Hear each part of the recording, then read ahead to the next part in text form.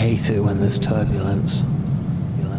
Every time the wings start to shudder and the cabin bumps up and down, when those lights come on telling me to get back in my seat and strap up, the paranoid inside me screams, "This is it, man, we're all gonna die." And for the second time in my life, I find myself able to accept the irrational fear and stare it in the face. I find the ability to take deep breaths and be calm despite myself. The first time I felt this way, it was because life was terrible and dark. I didn't want to die, but it was so arduous and painful to get through each day. The thought of just not being anymore seemed like a very reasonable alternative. This time, it's pretty much the opposite. For the first time I can remember, I feel like I'm at peace with a world with which I've spent my entire life in conflict. I'd hate to die now. After a bunch of really shit years, I've had a few stolen moments of basic, actual happiness. Stuff I've always wanted. And because of that, I'm peaceful. I've had a chance to feel the way I always thought I should.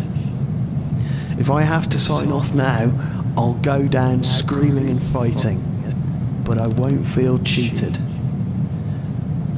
I don't need false comfort. The quirks of my psychology, the way my head's set up, have made me live every day as though I'd lose everything I cared about. And a couple of times I have. I've lived through the worst case scenarios that haunted me and stopped me sleeping since I was a kid. I do live a pretty awkward life. I believe that safety is weakness and resting means presenting the world with an undefended back. And I'm a hideously oversensitive, highly strung individual.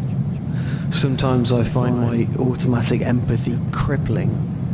I just can't work out how people can be so fucking hideous. I can't step back from it all and it tears me to bits.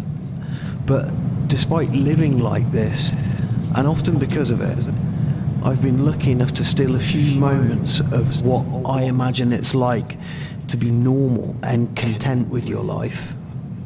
I've sucked the juice out of these opportunities and held every little moment precious and close to me. I wake up amazed that I get to be here and know these people and walk through this sunlight. When I go to sleep, I try to put myself to rest by accepting that these might be the last thoughts I get to have. If I'm cuddled up to my wife or my son, it doesn't even feel unfair. I'm so grateful to have these seconds of overwhelming, undeserved bliss that I almost wish my heart would stop, so that it's the last thing that I'd ever feel. This is my daily routine. So if this plane goes down, I'll be fucking furious. I'll scream at the atoms in space that dare to stop me. I'll threaten the gods I don't even believe in with an eternity of my incandescent fucking rage. I'll be horrified and desperate now that finally people exist that love me and would miss me if I was gone.